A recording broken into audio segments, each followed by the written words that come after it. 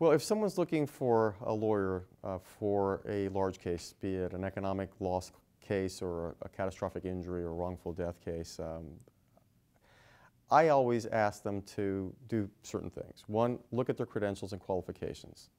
Are they well respected? Are they well recognized? Do they have a track record? Do they try cases, or do they just talk about trying cases? Are they knowledgeable in what they do? All of that's very, very important. Then the next thing, is this somebody that I want to spend the next year, year and a half, 2 years with? Because your lawyer is going to be very close to you. So is there chemistry there? Do you get along well? Can you communicate? Is the lawyer going to be responsive to me? Is the lawyer going to care about me? Is the lawyer going to treat me like an individual?